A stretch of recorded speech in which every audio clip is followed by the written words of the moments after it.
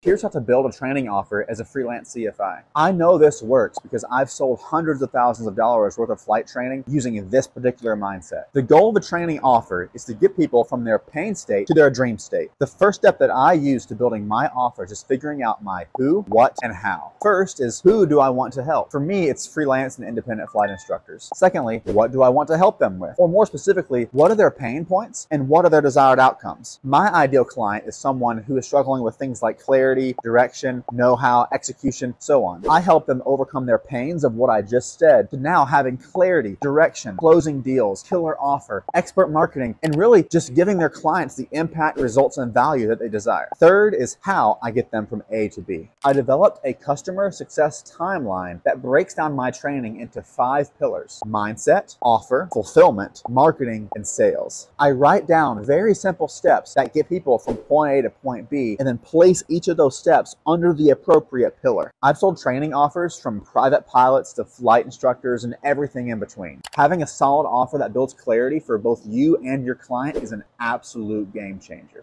DM me the word offer if you want help building clarity on your training offer as a flight instructor.